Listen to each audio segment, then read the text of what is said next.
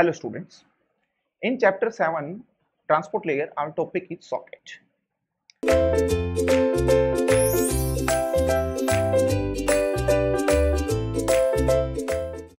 Mainly we see in the port addressing we have the network layer address.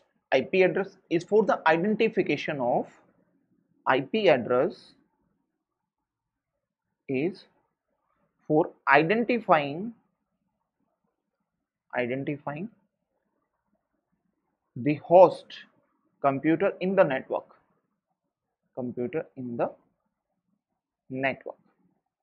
and the port address is used for identifying the process running in the computer.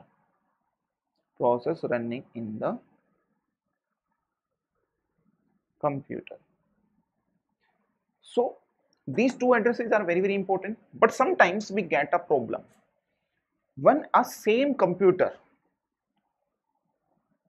having two processes wants to communicate with the same other side computer.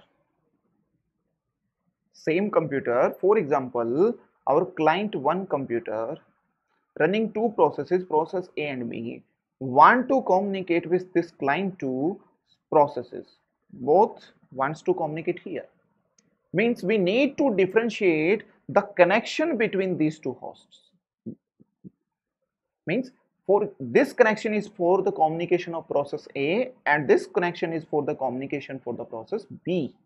This time we need to differentiate the connections when the same computer, different processes want to communicate with another computer, same process or some different processes. That time we need to differentiate the connection between these hosts. This connection is for the communication between these processes and this connection is between these processes. And this is done with the help of the combination of these two addresses.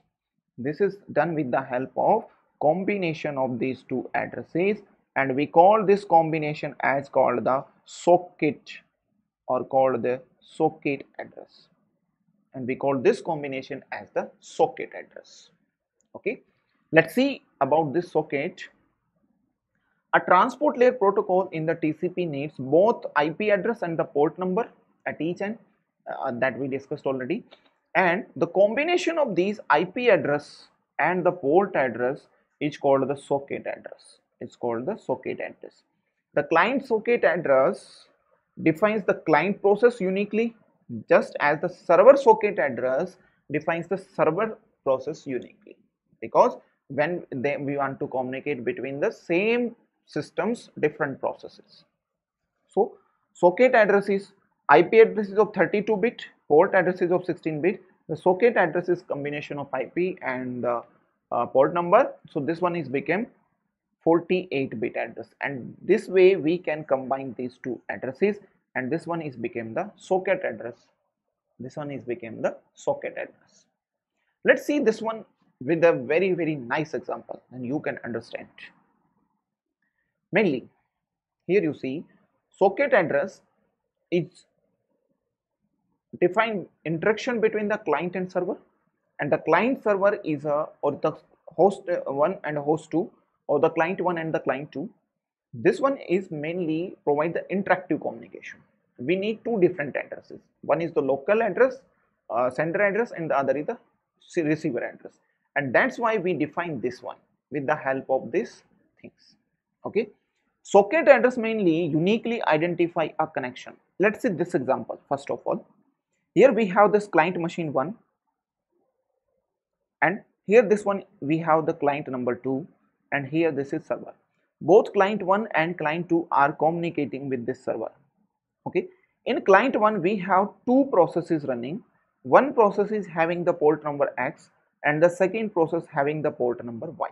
Means we need to define two different connections to the server to provide services for both the processes. This way we provide, this is the connection 1.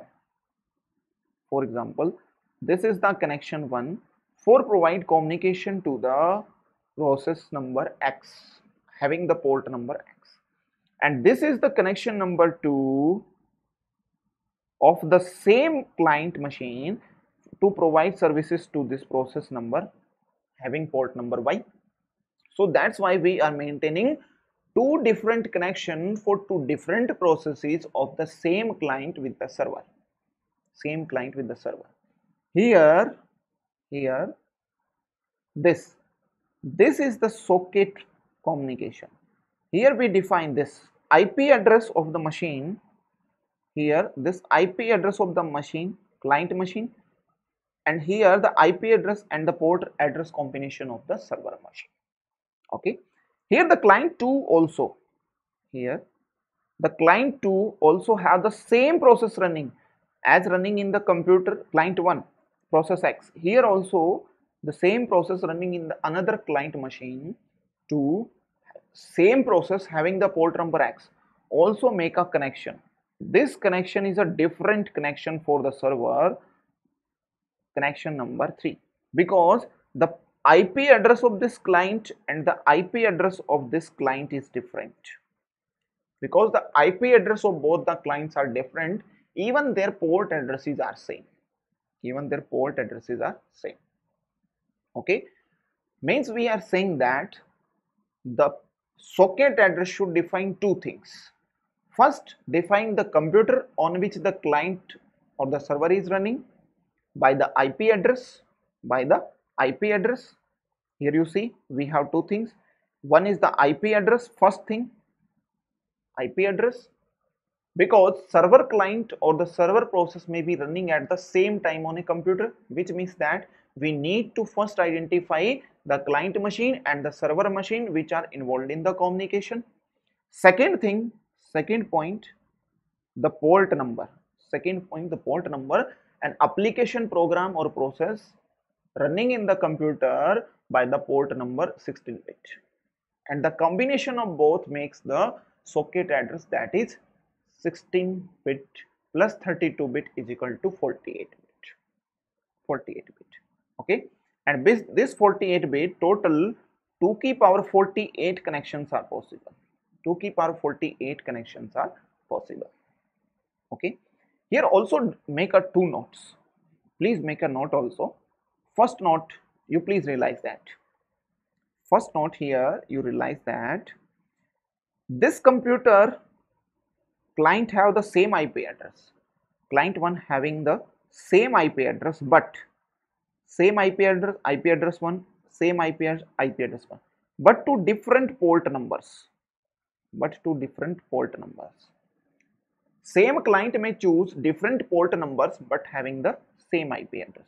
Not one, here same client or server machine may have same IP address but different port numbers.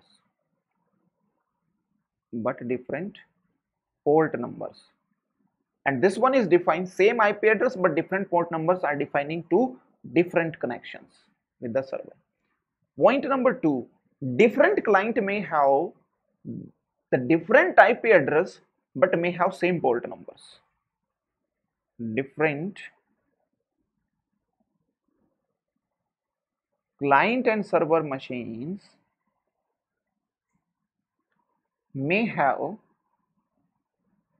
same port number, because two different machines may have the same processes running in them but different IP addresses. Because IP address is the address of a machine or a host with the network. Here you see the same port number X, but different IP addresses. IP address is C1, here IP address is C3. Okay, please don't get confused in these 2 points. Two computers may have same IP address, same port number but a different IP address because they are two different machines. But in a same machine or in a same computer we have two different port numbers but the IP address is one. Okay, That's why we can distinguish each connection uniquely by the combination of this IP address and the port number called the socket address.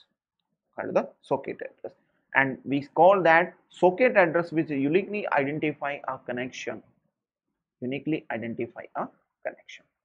Okay, so this is all about the socket address, and that's why we are saying our connection is different from another connection